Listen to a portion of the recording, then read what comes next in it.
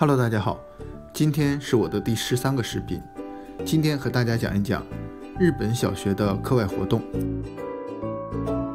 日本学校在放学以后，学校会有一些团体活动，一些有共同爱好的同学们放学后集中在一起，由教职人员指导，进行一些体育、文化或者学习方面的活动。在日历，这个叫做部活，我们选择参加的是篮球部。因为我在大学的时候就特别喜欢玩篮球，所以我希望我的孩子也像我一样，也喜欢玩篮球。本来想在2019年孩子2年级的时候就参加篮球部的，但是那个时候正好赶上了我妻子生病，所以就一直拖到了3年级才正式开始参加。关于我妻子生病的故事，有兴趣的朋友可以移步到第12期视频，那里有详细的介绍。篮球部的活动是每周4下午6点到8点，每周6上午和每周日全天。活动的费用非常少，基本上可以忽略不计。由于这次新冠疫情的原因，学校的体育馆不让我们用了，所以呢，每周4的训练也就取消了。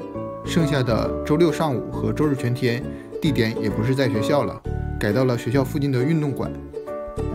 由于是所有的学校体育馆都不能用了，所以其他学校的部活也要使用学校外面的体育馆，这导致体育馆不是很好预约。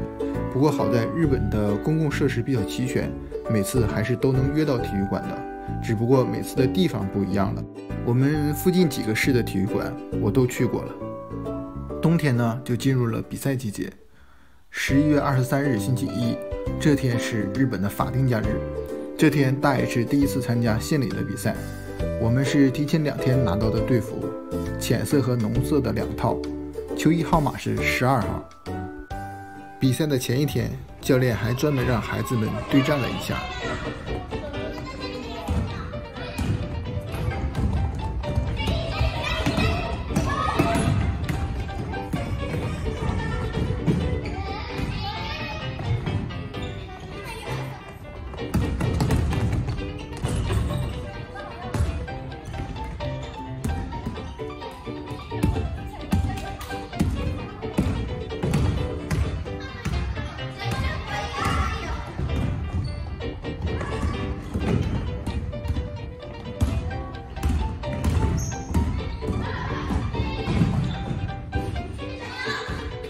早上7点50分集合，虽然是冬天，早上也很冷，但孩子穿的还是短袖。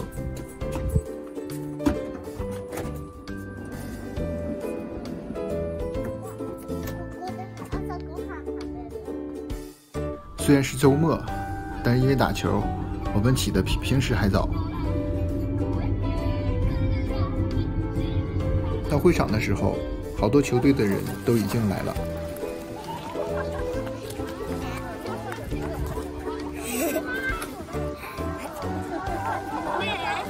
9点15正式比赛，在此之前，大家先做热身运动。平时训练的时候，热身运动一般要做1个小时。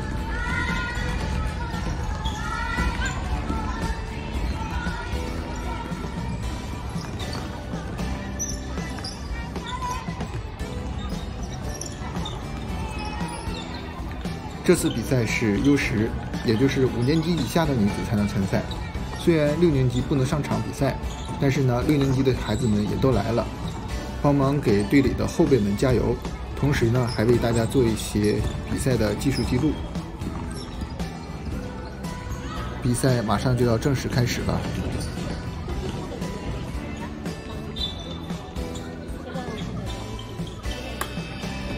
女孩们边唱歌边给他们的队友加油。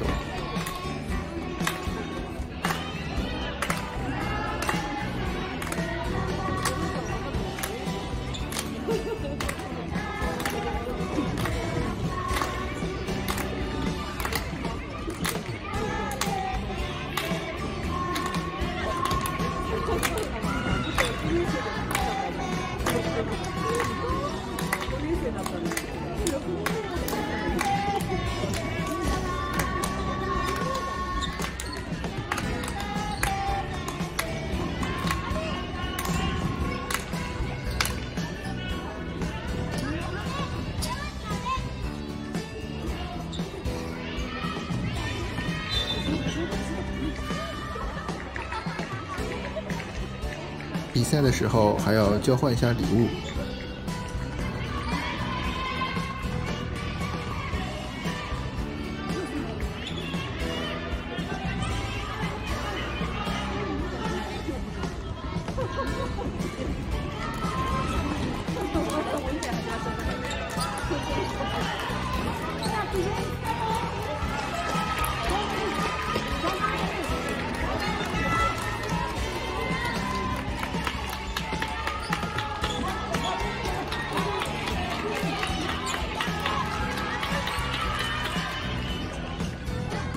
大 H 准备出场了，球衣号码是12号。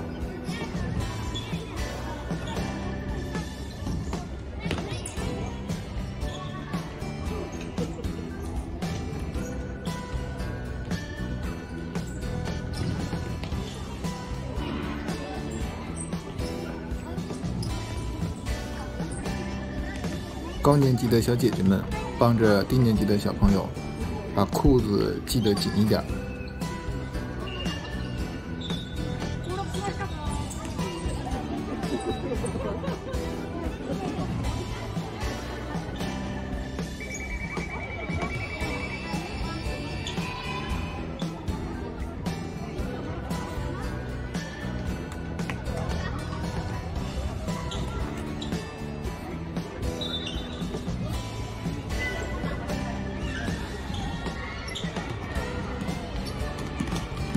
这次比赛，教练给大 H 的战术就是每次在篮筐的底线，不知道为什么是这个战术。对方的12号身高太高，根本防不住。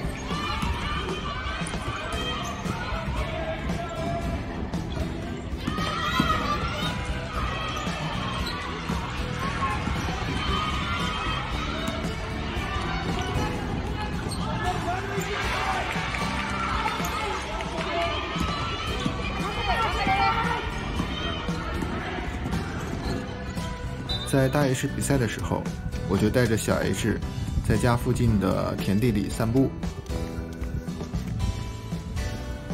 由于冬天是比赛季节，所以接下来的12月份，他们每周末都要比赛。